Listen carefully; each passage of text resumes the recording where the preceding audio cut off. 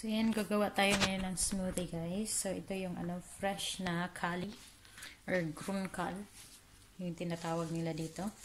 Ilalagay natin yan sa ating smoothie. And syempre, itong my all-time favorite. Yan. Nako, napadami yata. Ito syempre ang ating strawberry. Tapos fruits of the forest. Ano to siya, guys? Previously on my video, I uploaded also nung gumawa ako ng smoothie. So ngayon ipapakita ko ulit. But this is new, all new to me. Itatry ko siya kung anong lasa ng aking smoothie pag lagyan ko siya ng kali.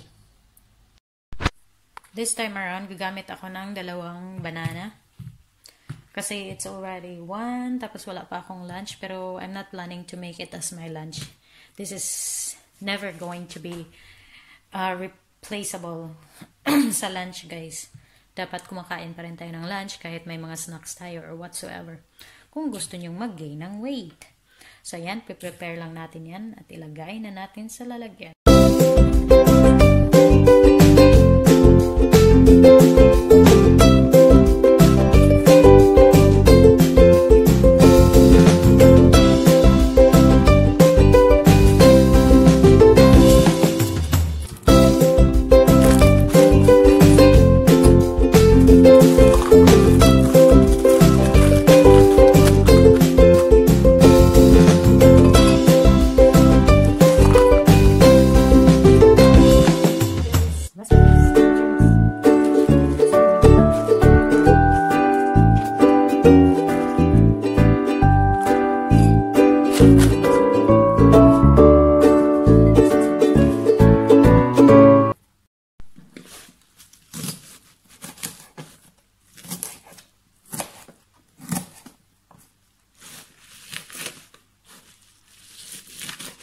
This is my first time using kali, guys, sa aking smoothie. So, I don't know how would it taste, pero tignan natin.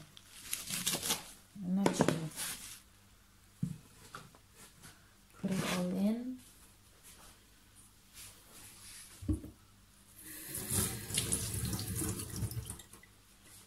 This one. And let's put some milk.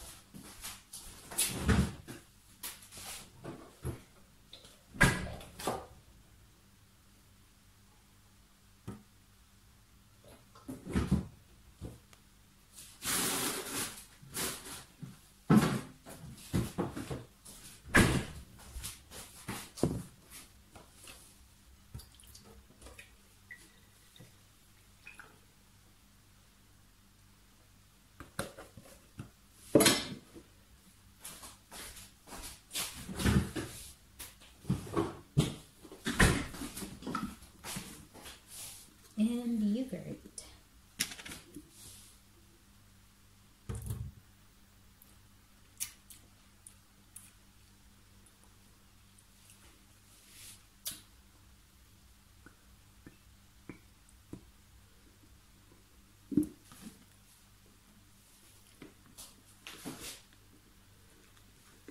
There you go. Ready for shaking. Then guys, ready for shake na siya. All ingredients in.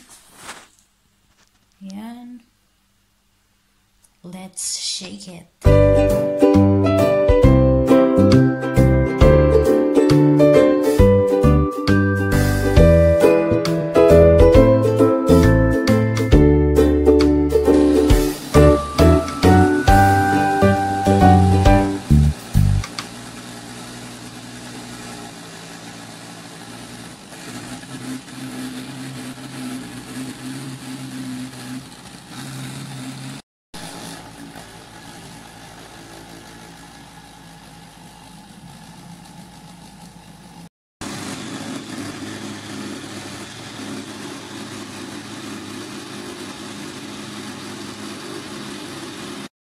So yan guys, yung ating kali and strawberry smoothie.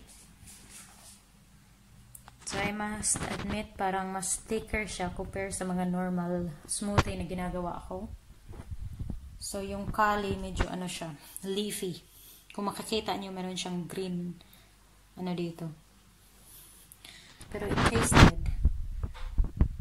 So, yan. Thank you so much guys for watching. See you in my next vlog. Bye.